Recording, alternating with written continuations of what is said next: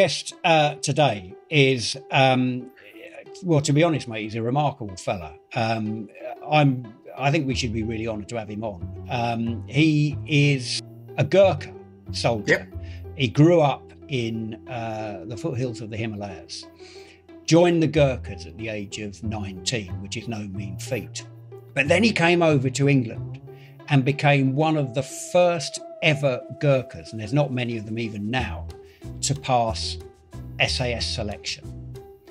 And he served for nearly 20 years in the SAS, at which time I think he became one of the chief instructors for mountain troop, which is one of the troops there. He's one of the world's top high altitude mountaineers. He's an expert skier.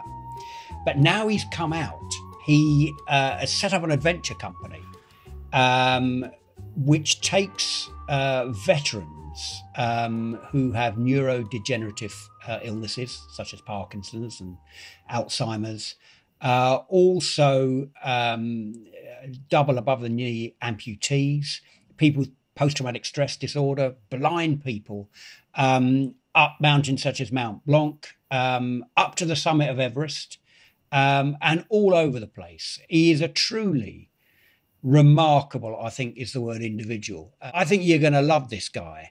I really do. I can't wait to see how you're going to get on. But his name is Krish Thapa. And if we can do anything through this podcast to get his name out there and to help him continue with the fantastic work he's doing, it will be really wonderful if we can do that. But he's got so many interesting stories to tell, and is quite unique in terms of former SAS soldiers, because he's not coming out when he's come out of the regiment now. He's not talking about war and fighting, but having grown up in the foothills of the Himalayas and been a former Buddhist monk, he's talking about the spiritual path. And links between, well, I suppose it's like the old Crusades, the warrior saints, the warrior monk. The warrior monk. That's right. That kind of fusion between fighting and the spiritual path. So I can't wait to see what you make of him. I think you're going to get on like a house on fire. But I think without any further ado, mate, Krishna Thapa, welcome to Psycho Schizo Espresso. It's a real honour to have you on here.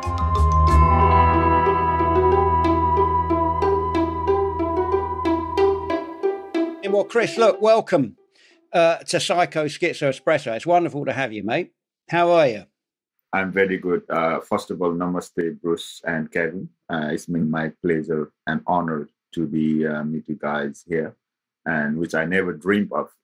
So it's a new chapter, and it's been truly my great and very exciting to see you here, Bruce.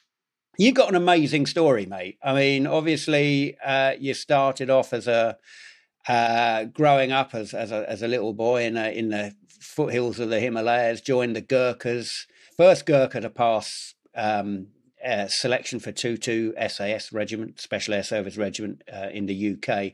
Now one of the world's top high altitude mountaineers, and you run an adventure company taking people with neurodegenerative illnesses, PTSD, mental health issues up Everest and other mountains around the world. It really is a truly inspirational story, and it's I think Bruce will agree, it's an honour for us to have you on here as well. It really is.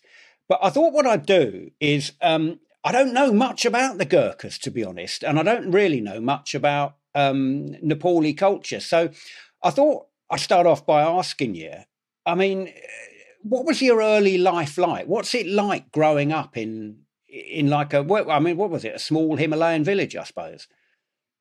Yes, absolutely. I think first of all, born in the in kind of Himalayas and culture, what I found is because Nepal is the only country in the world which is the 85% of people still go to the temple and follow the ritual, follow the traditional, and also the incomes of like geographical. If you look from sea level to the highest, in the world or on the earth, the Everest. I think because of that, we have got the diverse, both, psychologically, physically, and also the living creature, not only human, so much diverse in it. And also that we are very, I would say, the culture and traditional. First of all, I born in the jungle because of my traditional. I was not allowed to born in my mom house. So they dragged me out, yeah, because that's the culture and traditional we still have in the mountain.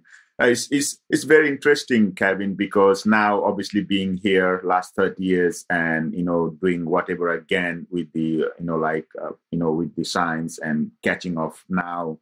My path is to find out all the culture and traditional. What's that to me? Right. So. Okay.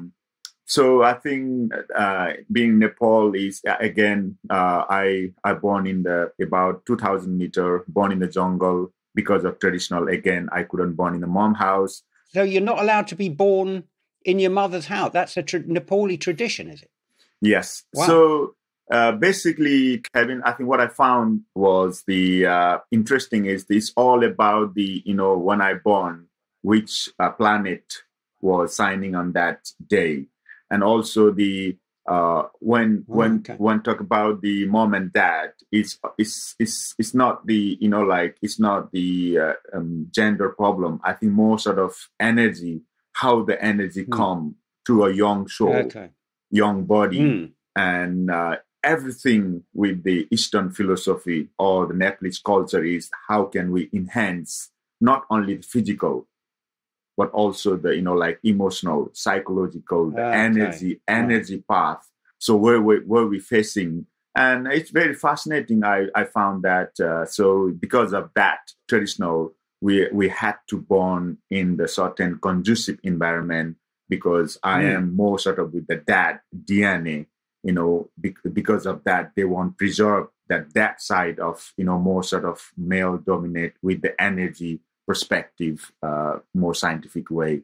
So, Krish, a question then, and it's quite personal. I mean, straight off the bat, as it were, because you're in an environment in which you're dealing with the genesis, or not the genesis, even with the emergence of a soul.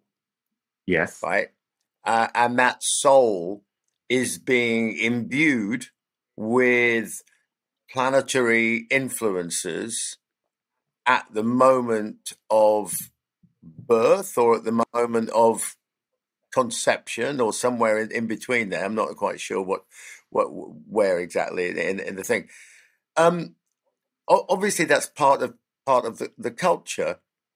Do you personally believe that it's true, or is it, or are you having a kind of out of the body experience when you view your culture, going, this is great, it works, it's really rather wonderful and beautiful, but it's a really rather wonderful fairy tale? Or do you believe in it? I mean, no judgmental call either way, really. But no, I think that's a great question, Bruce. I think yes, I believe. First of all, I think because I grown up as a monk, in the Himalayas, doing from the when I'm 3 years old, because I was the eldest son in the mountain. My dad was always walking, like all dads does. And being first eldest son, I had to follow the every morning 4 a.m. wake up, cold shower, change the dress to the red, to the white, according to the pattern of the astro related. Then I have to worship the dog, worship the stone, worship the tree, and worship sun and moon. And then later on, this obviously gone before I joined the Gurkhas, age of 19 years. And once then obviously fast forward, being a Gurkhas and SF, and maybe about 10 years before, it intrigued me in the war zone. When were on the mission in Afghanistan, one of the 13 years old girl, come and hold my hand on the target in Afghanistan, and he asked me why you do this thing to me? Why you come and, like, let's say you kill our fathers. Those are the god of this local culture. And then that tricked me, 10 years before on the war zone. And that I realized actually what we see, what we hear is not true, It is not the soul. It's just the psychological and, environmental layers of information that cover our soul. So that means then that took me, years of working on, and that actually then took me to the day I born, and do the culture, what they try to see, taught us the universal energy. And later on, I realized that whole body, soul. And later on, during the research, actually, soul is soul. But later on, if I was born in London, according to the culture and society, my psychological, philosophical, my emotion will cover up my soul as in a layer. But whereas the Eastern philosophy in the Himalayas, not enhancing the sense perception, the way hear, thoughts, feel, but how can we proceed beyond our own human perception by using the mind and the body as a tool? That's the significant impact had on me. And either we liked or not like, the outer shell or outer cosmos energy has direct impact on our body, soul, and the energy. Then how we manipulate is the very fascinating, Bruce. So Chris, can I just recap on that story then? So just to get it clear, so you were in, was it Afghanistan or wherever it was? I can't remember where you said it was, and a girl held your hand. Yes.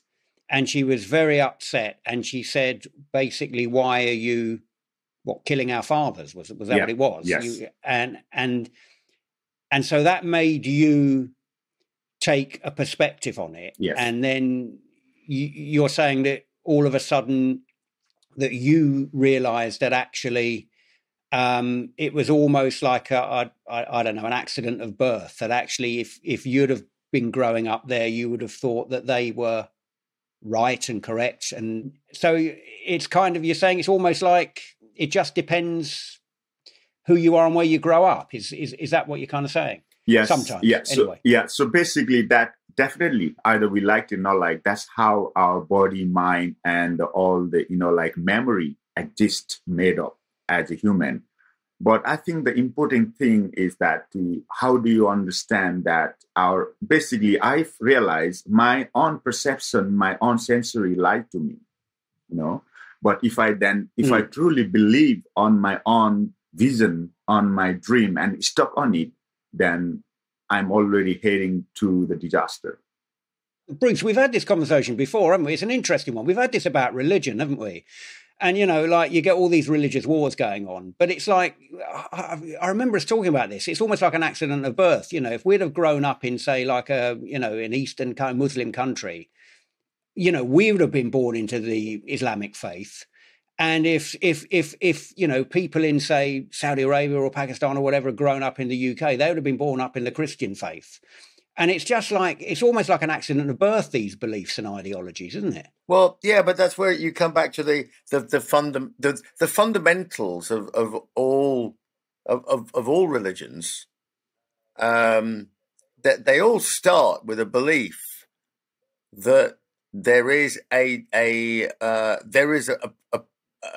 individual soul, that there's something within our body, within our bodies. Body's a transient thing, but there's something eternal within everybody that is a form of energy. It's an existence. It might be an identity, but maybe not even as much as an identity, because an identity implies an opinion,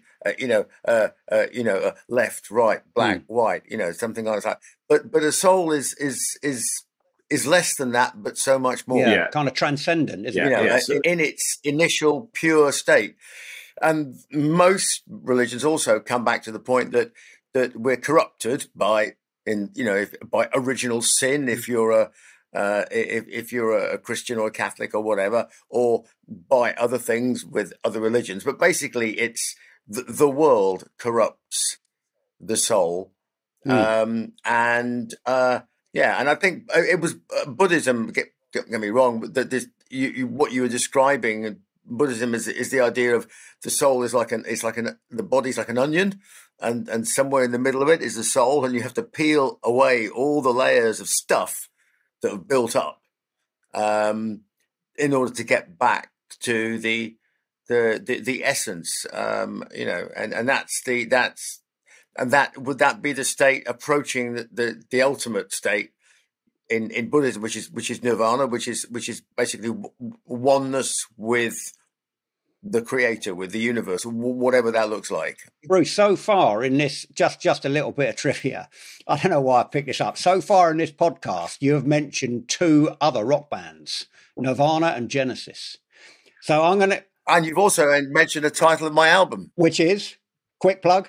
Accident of Birth. There are hidden messages in this podcast. Well, if you play it backwards, you're going to hear all kinds of shit in this podcast. Yeah, exactly. Well, that probably, knowing our luck, Bruce, that will probably mean something if somebody plays that backwards. Knowing our luck, yeah, well, it will. Well, there's a funny story on that. You know, we did a backwards message on one of our albums. I didn't. No, I didn't. Oh, yes, we did. We did. And it's a long, convoluted story. So what happened was, obviously, the conservative, some of the conservative nutcases, ladies who lunch, who didn't have much better to do, were imagining that children were playing all their records backwards and getting satanic messages from them. Right. So we thought this was so funny. We thought we'd put one on. So at the end, we'd put a real backwards message on. So we thought, well, what could we do? And our drummer was mucking around in the studio, and he was telling some terrible joke. There was a comedian called John Bird, BBC comedian, and so ex-Oxbridge, blah blah blah. And there was a very unsavoury African politician, dictator called, you may remember him, Idi Amin. Yeah. Yes, very unpleasant chap. But also completely barking mad in his own way. So when all the Ugandan cabinet slowly began to disappear one by one, and obviously taken off and fed to crocodiles or whatever he did with them, but his explanation for it was that they had been abducted by aliens. Right. Okay. So John Bird did every week did a fake version of Idi Amin explaining what had happened to the latest cabinet member who disappeared, and he did it in the silly fake African accent. So Nico was rather tickled by this. And in the sketch, this is a long story, but it gets to the point. So in the sketch, at one point, the Idi Amin, in the BBC version of Idi Amin, is describing how the spaceship comes and lands down on the ground, and then the ramp drops, and then Idi Amin says, and then out come the man. Out come the alien.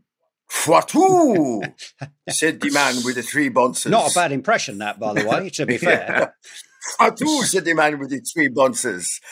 And so Nico had taken this on as part of his thing. So he would wander around talking to himself, going, Fwatu, said the man with the 3 bonces.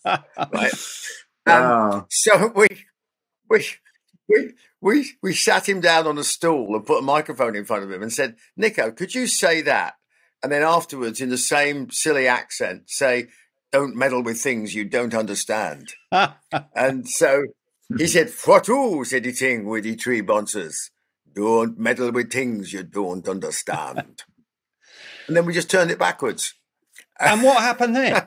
I mean, did people actually decode it? Nobody gave a shit. Well, that just goes to show, doesn't it? So, Chris, going back, as you're going to learn on this podcast, we get distracted by all kinds of little things, and we go down rabbit holes, right, left, and centre. So, listen, bringing it back, I think you was 19. You would say you joined the Gurkhas, or you apply to join the Gurkhas. There's a selection process for this, isn't there? So, why? What made you decide to join the Gurkhas? This is a big step, isn't it? It's a very big step. Thank you. First of all, I think in the culture of society I grown up, especially in the Himalayas, I realized we're living in our mom and dad dreams.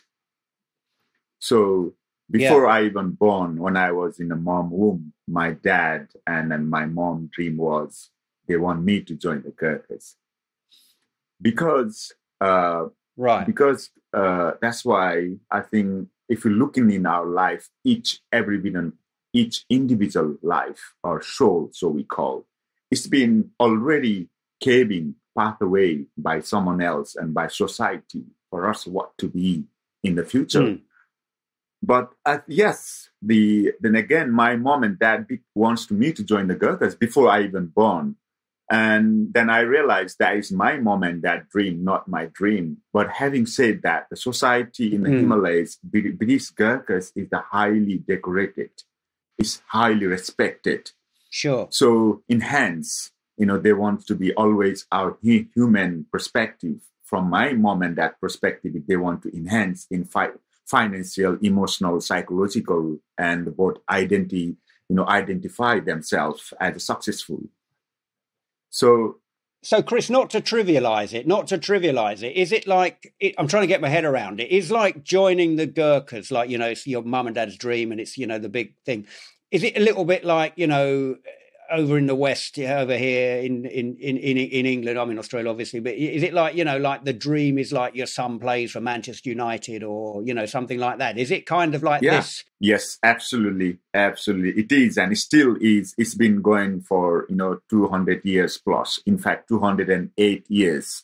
The Nepalese Gurkha have been joining and the Queens and serving for the, UK, like 208 years. So it has been and it is. So basically, yes, the answer for you is, in the short term is, yes, I was chosen from my mom and dad, and I'm actually still living in my mom and dad dreams. And So, but it is, once I grown up and once I realize what my life and what is my true soul wants, then there is opportunity to change someone else's dream and to be yourself, to be connect with your soul. And interesting, the only way to realize and change the way you want it to your connect with your soul is to understanding yourself and how the universe energy and transform and seeing yourself out body.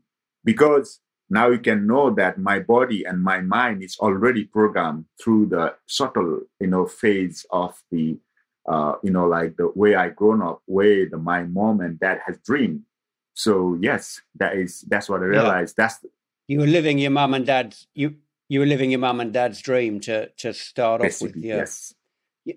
Bruce, I'll tell you, Chris was telling me. We had lunch a few weeks ago when I was back in England. He was telling me, I had no idea this, but you being a historian, you might well know this, but if not, you find it quite interesting.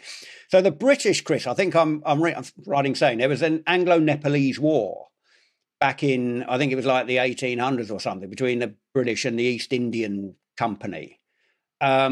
And there were all these border skirmishes, Bruce, between like China and Nepal, I think it was, wasn't it? The British were fighting on the border. And the British were fighting, now, Chris, you can tell the story better. They were fighting these little fellas who were defending their villages, and they were defending their villages with great vigour and determination. Isn't that right? And I would imagine them. I would imagine they made a mess of it. Well, they did, didn't they? And I think, Chris, you were saying... And I think Chris was saying that something like the British had said, well, actually, these little fellas are quite good. We might want them on our side. Is that right, Chris? Is that how it all started? And the Gurkhas joined the British Army? Absolutely. That is the, like in a good way of putting together. So Yes, as a part of, enhancing the from British being, India, and they come to the Himalayas, and they as a way of, on the process, and they obviously British found us as Nepalese guys from the Himalayas very tough, and then we weren't giving up, and then they're on the ground, the British commander, and then they said, right, why don't we become friends? And then since that day, which is the 1815, 1816, and we were signed with the British Armed Forces, then we are still, since that day, we are friendship, so still now. You still carry this rather remarkable weapon, don't you? The Kukri knife. Yes, we are. And I have actually a few with me right now here. You have one? Yeah. I've got one on my shelf. Have you? Oh, wow. Have you? Go and get it. I'll just go and get it. Oh, wow. So this was my daughter's boyfriend, who's Mexican. He just turned up and he said, I got this as a present for you because I do Western style fencing, and I have a small collection of weapons going back a few hundred years and sort of thing. But anyway, yeah, there we are. That's Kukri knife. Yeah, it is. Yeah, wow. That's a real one. Amazing. That's a real one. Yeah, that's a real one, and you can tell it's a real one because I'll step back. Careful, Bruce. You almost have my eye out there, mate.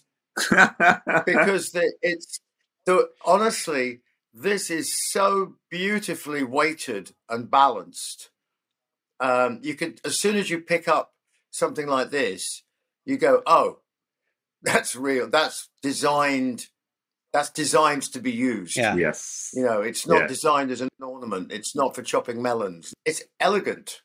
It's so you immediately sort of, I have an affinity for it. I give people, when they look at some of the swords I've got around, and I say, okay, I said, so pick that one up, and they go, oh yeah. I said, now pick that one up, and they went, oh wow, that's so different. I said, yeah, they're 120 years apart in age, but they look the same. But the difference is that one is designed to be used, and the other one is designed to be an ornament. The bottom line, Chris, the bottom line is you don't want to break into Bruce's house, okay, at night, okay, because the Reaper. Well, no, I don't. I'm not a loony. I don't sleep with them under the bed. I'm not sort of like a paranoid nutcase. I've heard this story that when Gurkhas take the Kukri out, they have to draw blood with it. This is a tradition. Is this true? Yeah, that is actually true. When like now, we issue two Kukris. One is for the like walking day to day and going on the like kind of war zone, and one is for the decoration. When we do the duties in Buckingham Palace, like ceremonial Kukris. Yes, yeah. But do you use the Kukri in the field for? Would you like a Kukri like that, which is not a ceremonial one? That's a tool. I mean, do you use it as a tool? In which case, I mean, I can imagine sort of like lots of Gurkhas wandering around with like great scarification lines if they take it out every day and have to slice a piece off. I mean, it always seemed to me like a bit weird, that, I used to be a Gurkha. How do you know? Oh, chop, chop, chop, chop, chop, chop, chop. You know what I mean? Do you in the field? Do you actually use that? Would you use that for skinning an animal or doing something else like that, or would you only keep it for chopping up? No, absolutely. Yes, absolutely, Bruce. We use because it is actually very common weapon tools we use in Nepal for daily life. I think that is, that is a main purpose. It's designed, I don't know, like 1,000 years before, in the Himalayas. But later on, we Gurkhas took as our personal weapon when we became the Gurkhas, because that's the tool and Kukri we use to, our body and, like mind how it's work and which angle and how it's designed. It's actually quite scientific behind that. And yes. Yeah, it's that's what I thought. This is a really beautiful design. You could chop a tree down with it. Yeah. You could dig something out. You could butcher an animal with it. chop it up for meat and use it. You know, it's a really useful thing, you know.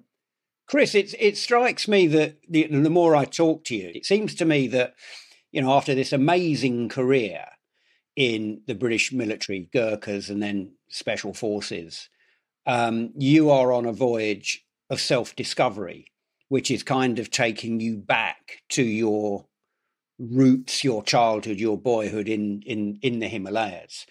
Now, there's going to be, and already in my mind, I can see there's quite a few conflicts here. So, for example, so the idea of the little girl holding your hand and saying, why are you doing these bad things? So to your mind, you're fighting an enemy. In her mind, you're killing her father. I would imagine that as a soldier, if you start thinking in terms of, well, truth is, you know, what is truth, etc., that can get in the way of thinking clearly. And you can then, that could be quite a dangerous, conflicting mindset. I mean, what do you think about that? I mean, if you're in a battlefield and you're fighting an enemy, you have to kind of do your job, don't you, I suppose, and defend and you know, the cause that you're fighting for. Absolutely, Kevin. It's a very, very good question, in fact. And I've been thinking about this one a few years back. And the important thing for us is that there's always a reason and why we are there. First of all, you know, like, you know, for me, it's everything is for my family, my emotion, my love, and and my country and my pride, you know. So for me to survive, and for my family and for my country, for the reason I'm here is because of the Queens, because of my service as a Gurkhas. I am a soldier first. My life is a soldier. I'm here to serve. And that allow me to my family, my mom and father to be, you know, in their place, acting happily, and then to protect them. And as a man, if you look into like not like 1,000 years, if you look at like thousand years of, you know, humanity, how the human come up, and we are here to today with the scientific discoveries and all the, you know, like today is that to protect our entity, to protect ourselves. If we don't protect ourselves in our core being, if you could then protect your boundaries and your, you know, countries in order to protect for the future generation, to enhance their perception so many ways, scientific research, cultural research, music, you know, psychological. I think we have to protect ourselves. That give me the reason, that give me the true purpose is I am a soldier and I'm serving. That will mitigate any of my negative or any cloudy vision I have to be there. In a way, actually help me to understand how the mind, body, and soul needs.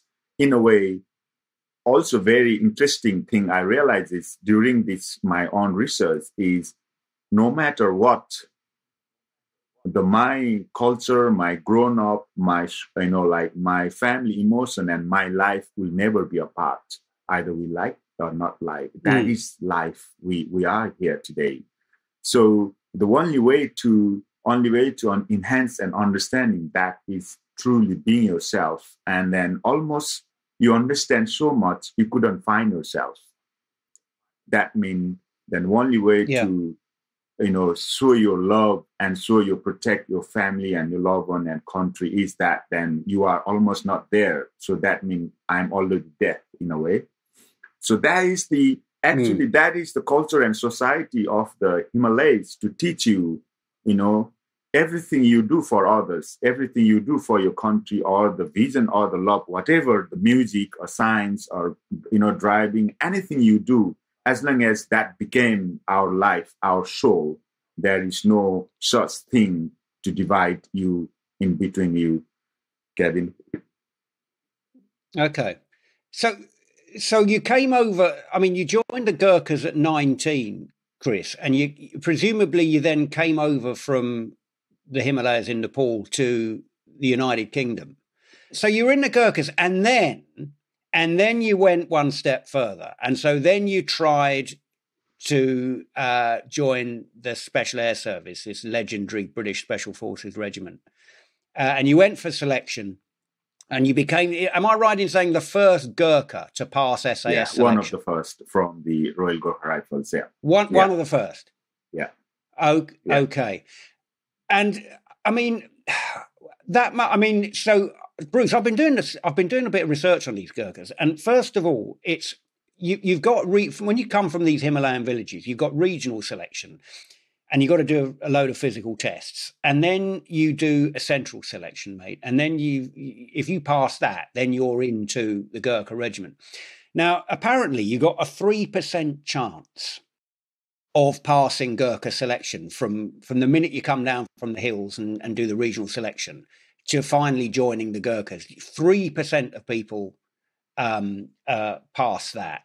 Statistically, it's actually easier to get into the SAS than it is to get into the Gurkhas from scratch. And here we got a guy that's not only got into the Gurkhas, he's then become one of the first Gurkhas to join the SAS. And I think you went then into, there's different troops in the SAS, isn't there, Chris? And you went in, obviously you went into mountain troop, didn't you? I was, yeah. So there's 4 troops, aren't there? Explain how it works. So basically, yes, when I was Gurkhas, one of my CEO by then was, why the none of the Gurkhas in the SF by then, especially from the Royal Gurkha Rifles, from the rifles, and then and then they said like, okay, let's send for guys from the regiment, Gurkha regiment, let's send on the trial, see how the Gurkhas does, because we think we are the best on the ground fighting soldiers. That's the history. So. And then second day, one of my OC, officer commanding, pulled me on the office, and I was like shaking, like, oh my God, what I have done wrong. Because normally, if you, as a Gurkha young boy, if you call to the OC, officer commanding office, like you have done something wrong. And then he called me. Yeah, he called me and said, right, oh Chris, we're gonna send the first trial Gurkha badge from Royal Gurkha Rifles to the SAS selection. So you are one of them. So we're gonna pull you, send you on a selection. So I think the story is going back again, Sam. Again, I think it's more than anything is the environment, and then I've been showing the pathway from all my universal, I guess, my OC being told, we're going to have to send you to do the selection because I am one of the strongest guys from the company by then. And then also when it comes to the, obviously, as a process of the selection, then because I genuinely thought I'm from Himalayas, Nepal, and they said, oh, mountain troop, air troop and boat and other. And I said like, oh, I'm from Nepal, I'm going to go and choose the mountain troop. And also as a mountain troop, we are more sort of hands-on. We have to climb, we have to fix, we have to in it with the body and mind. But we are using more sort of feeling perspective of our body in the mind, not as such the air, which we have to vision and wisdom, not seeing on the ground, but you need to land on a specific ground in the midnight. So anyway, if you really are digging what is going on here on the podcast, don't forget that you can get a double shot of it on patreon.com/Psycho Schizo Espresso. That'll take you to the link where you can just make a little bit of a subscription and you can get all the unedited stuff that we thought was too scary to put in the actual show. So there you go. So you can become a Patreon and support us in our efforts to irrigate your mind. Enlighten people, I suppose. Yeah. Well, if you want all the uncut, unedited, unfiltered stuff, basically us prattling on, just like we do on here, but without any limitations at all. Yes. As Bruce says, folks, jump on Patreon and we'll see you on the other side.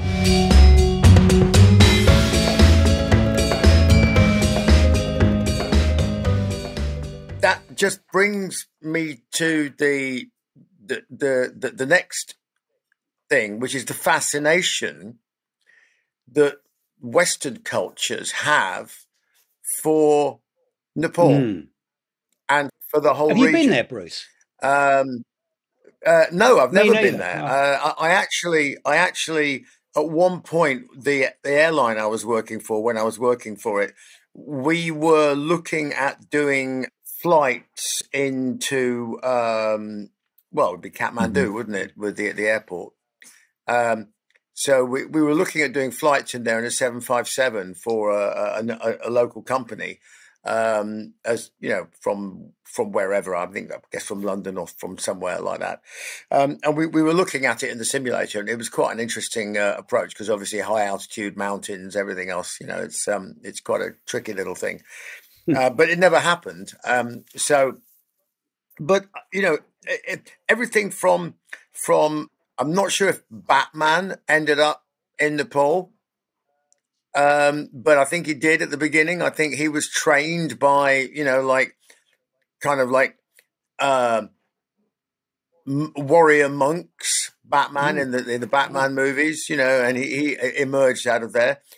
Recently, they've been re-showing this very rather ludicrous but quite amusing show on TV, daytime TV, called The Champions, which was in the 60s, which was 3 people who crash in Tibet and are modified to become superhumans by the monks that live in a civilization that nobody can find, because they just can't be bothered to be bothered with the world anymore. But for some reason, they modify these people with superpowers of hearing and strength, and off they go to do good. And they're telepathic and blah, blah, blah.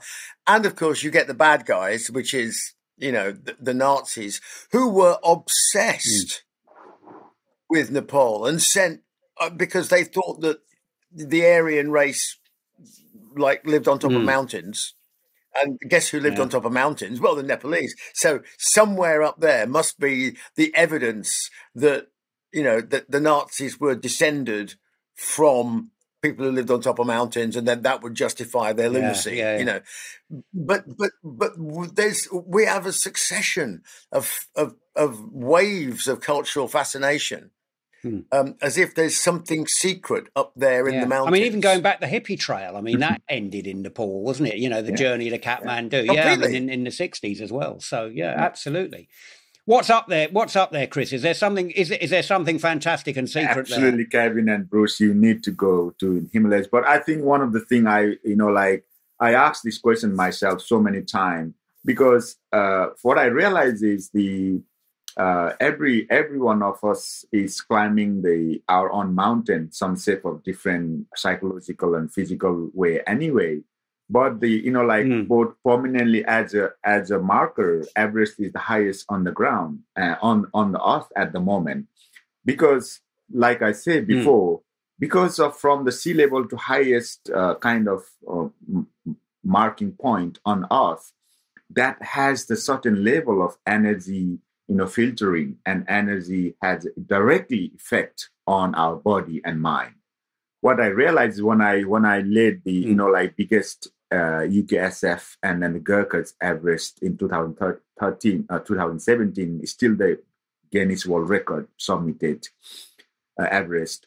When I was on the summit of Everest, what I realized is that our body, our mind, in a different state of the surrounding conducive environment, that will realize us, whatever we think we are, whatever we think we inherited biologically, chemical, all this energy through our ancestor, we can actually cut away and became you, became true you. And that's we can't learn, we can't, put with the academic identity. We can't do that. The only way to realize your life beyond, energy level, atmospheric level through the pressure is the process. We have to put our body and mind in that environment. That is the very thing I realized that hence, if you look at all the monk, all the gurus, all the spiritual culture societies actually come from the Himalayas of Nepal, up in the Himalayas. There is still 100,000 of people giving up their life and spending, in the cave to find out true self. Do you know, Chris, I know, quite a few people who've served in special forces, and I know Hereford well. There's a lot of very different characters in that regiment, from very, very different backgrounds, and none more different than you. I mean, did you fit in well? Did you enjoy your time in loved Hereford? It every moment, and still I am. And to be honest, Kevin, it's probably one of the best thing happened for me in my life. Boys from Himalayas, not any academic education, no school at all. Joining the Gurkhas, my mom and dad dream. I keep my mom and dad dream live. And I come to the Gurkhas UK, and I've been, fortunate and honored to serve for the Queens, and especially the, Hereford. My life actually changed. Yeah. And because of that, to be honest, only reason I'm here to realize who I am is the, community and culture the SAS taught me. If I wasn't in the regiment, I don't think I would ever find myself who I am. Yes. Really? And that is the culture and society. Actually, for me, when I was in the war zone, there's only the British guy who were pure white from the London or from the Scotland were willing to die for me. There is this thing so much into is that a lot of the people, current mountain, racism, you black, white, man, you haven't understand your life so deep enough to living in the superficial perspective life and judgmental life. In order to go beyond our superficial perspective life, we need to touch our soul. We need to understand the life and death. Every moment we born, every breath we born, every breath we die. If we have understanding and respect each other, and that understanding, respect, understanding myself, actually, Hereford, that culture gave me to understand more deeper. I'm fascinated by that because living up to your age 19, effectively as a monk, with complete, just at one with a kind of a spiritual regime where you were just in touch with the sun and the moon and dawn and dusk and, the whole rhythm of the universe that surrounded you. And yet, what you're saying is that being in the SAS was the thing that really peeled away the layers of the onion. Bruce, absolutely. I think it's fascinating because for me, I can put it in so many perspectives because why is that? Then I can, that gave me the pathway from the Himalayas, my spiritual and my, understanding life to open my book and, what I wasn't aware of before. But now being here, being modern, scientific and one of the most leading age of science and the culture and society we are living. And actually, maybe I've been very fortunate and honored to realize that, and then to be tap into that different dimension of who I am, and that gave me, and I'm still, I'm overwhelmed with this, my own life and looking back, and definitely, Bruce. So, what have you taken back to the mountains from Hereford? Yeah, great question. Great question. Is this a shock? Let me go. You go back to your warrior monks your monks in Nepal and go. Let me tell you something. That I bet you didn't know. To be honest, it's very interesting, Bruce. So many layers of understanding I'm taking back. I think the most important thing I'm taking back to the Himalayas now, I'm teaching my own gurus and my own spiritual teacher in Nepal now what is actually true soul, why you have to keep doing the spiritual path, is that give me the understanding. And I'm actually going back every time I go to Nepal. I spend the time in cave with the monk. I spend the time with the, the Hindu spirits. I spend the time in the church. I think a lot of us forget that, once you realize that death is the one, like we are living and dying every moment. And then once you realize that, I think we can change our generation, not only ourselves. In order to change our forthcoming generation, we need to understand the true soul, even though it's hard to find, but we can tap into that. And that is I find very interesting, because last, 2 months before, I was in the Himalayas, and I'm sitting with the monk and then the Hindus temple god, what they call, and I was saying, and like doing thing, and because I think for them it's a different way of perspective, coming here in the UK, Western world, being the Gurkhas and the SF, living in London, and going back to them is also the like validation for them to, as a life and as a human. I think we need to do our first, not only for us, for our generation to come to understand who we are truly within us. Is there a dark side to all this? I mean, because obviously your experience has uplifted you. You found the experience uplifting, and you've taken away good things. You don't seem to want to, run around and chop people into bits for fun on the street. There are people who, have been in special forces that don't survive the real world outside the special forces mentally. They find it hard to reconcile their life, which was, with their future life, whatever that may be. And who gets to fill those gaps? Yeah. And are those gaps filled? Are they even fillable if you don't have the raw material to begin with? Absolutely, Bruce. I think that's a very, very deep question. And absolutely, I think your question is so much touching. For me, it's yes, I was very fortunate to tap into that, understanding myself and where I come from.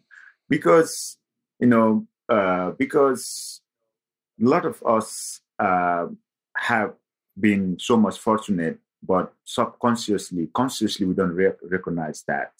And second is that how like how our mind works through the philosophical or the Eastern way is that identity is one of the biggest problems. A lot of us, whatever job, whatever status we have, once you identify with that, or the regiment SS guys, once you identify I am that, then like I said, we are not in a good position to handle the forthcoming future, whatever mean that to be. Minute you identify with one thing, all our academic, all our social, all our emotion, love is only work to protect the identity. The only way to get out from that identity is that touching beyond your perception, beyond your own memories and on emotion. How can we touch that then? Is the only way to understand, our spiritual path. It's the only way to understand truly who you are. I think that definitely helped me. That's why I connected so much with my past, in a way, like life of understanding myself and overcome that through adversity, through the life and death, through the every moment. Definitely helped me, Bruce. I think, yes, I think that we have got the biggest problem, not only in the regiment, but like if you look at the wider world, man is the percentage is more than female, and because we are putting ourselves in that situation so many ways, and we can't overcome that situation, not understanding yourself, true self. Is there a part of you which misses it? Do you miss it? Of course, Kevin, definitely. I think but also, what helped me is that because it is part of me. I can't, we can't forget it's part of my life, but also, understanding my own self is I need to move on. I need to do what I love to do. Yeah. I think that gave me, a little bit kind of understanding of that. Yes, it's been great. And also as a life, we're evolving every second, every moment. And I think I have an understanding within myself. I need to move on. and from this, and then that's, and or in a ways, so we call let it go. And that's definitely, I missed it, and I still got the really good, friendship and then guys, and I'm still, be a part, but also as a life, yeah, I think I'm yes and no.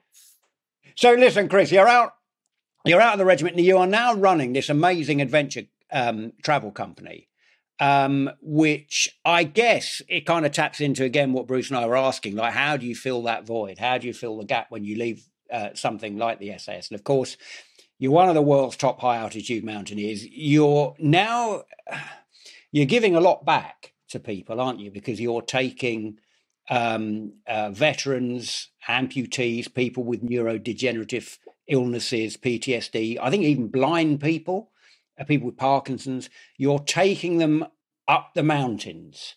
And I suppose this is absolutely fantastic. It also taps into, your sporting ability, because mountaineering is a sport. So you're still doing that. You're still involved in a physical environment. Why are you doing that? And also, Bruce, it's amazing, really, because you've achieved a couple of world records here, haven't you, Chris? So tell us, why are you doing it, and tell us what you've done here. Yeah, I think in my life, like as we grown up, I think so do we, Bruce and Kevin. I think with this, we have so much limited time in this universe. Once you realize that there's always people who can guide us, going to a path. There's always people helping here, and always people we can help them to achieve their dream and desire to be better human. And the biggest thing taught me is that the people who left, especially the veteran service, there's a big gap to continuation, even they have a dream. And there is, especially what I find is those people who are differently able, like amputees and then the blind or PTSD or the civilian, like all the Parkinson's guys. Not many people who are taking on them because obviously reason is they have the limited understanding as a life. And when I start recognizing that, and I start working with the double amputees. And when I start spending time with them, not only I'm helping them to achieve their dream and desire, but also I am learning so much which I'm not aware of the situation they have been. This is the thing I realized, and then it's, I think 5 or 6 years ago when we submitted the Mount Blanc three double amputees submitted the Mount Blanc first ever world record, and all of them were veteran. The story was they never had opportunity. They couldn't come out. They never thought they're gonna climb, but somehow we make it. And it gave me the purpose of my life to serve, in a different way, to where I love, outside in nature and finding myself. And that's probably the reason, to help me finding myself, and at the same time helping them to achieve their dream. I think we need to make sure, Krish, that we put up a link to your adventure company, so that not just your people can find yourself, so that people can find yes, you. I think. Absolutely.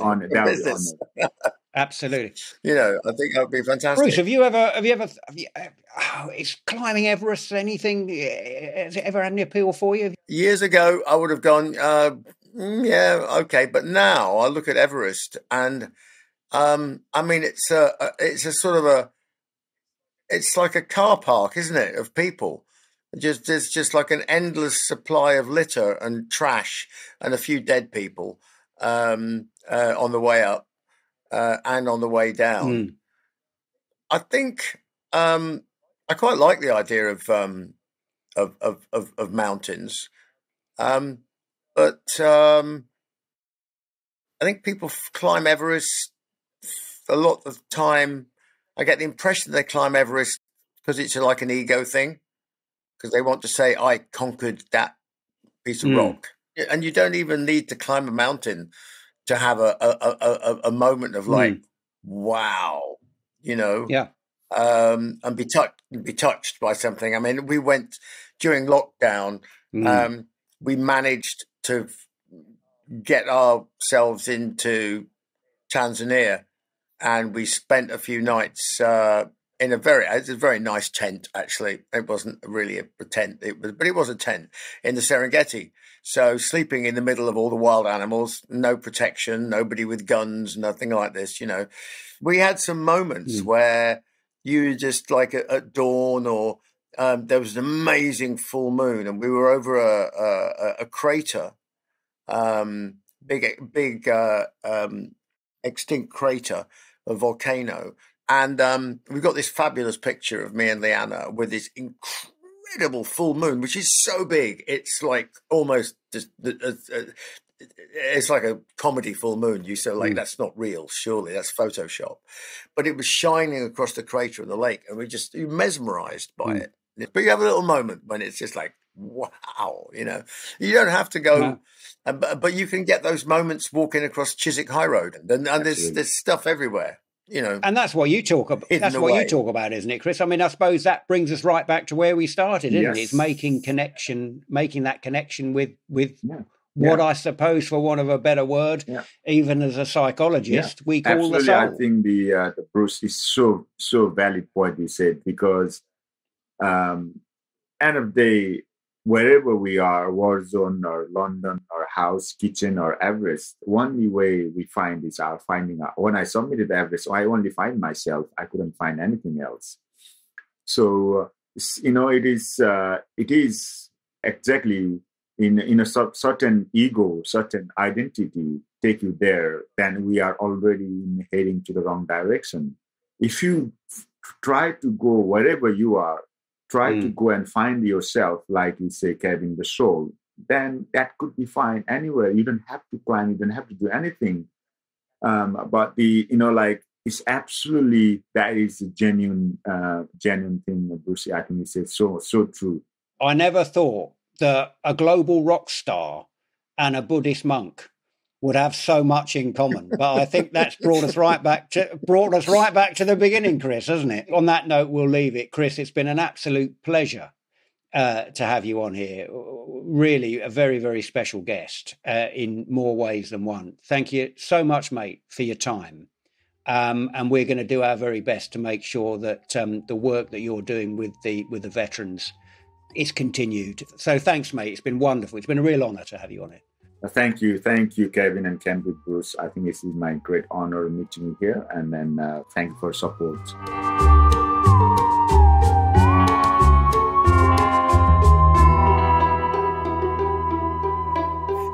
Well, thank you for being with us for another episode of Psycho Schizo Espresso. If you want to become a Patreon, then please do. Patreon.com/Psycho Schizo Espresso. And in the meantime, just don't forget, if you're watching us on whatever platform, whether it's YouTube or Spotify or whatever, don't forget to just give us a little nudge if you like what we're doing, and like us, and that way more people will get to hear about it, and we can spread the gospel of Psycho Schizo Espresso, I think, Bruce, isn't it? I suppose, yeah. The gospel of je ne sais quoi. Yeah, the gospel of Psycho Schizo Espresso. Folks, you won't regret it. Well, you might, but it'd be too late by then anyway. So there you go. Help us spread the news. Yes.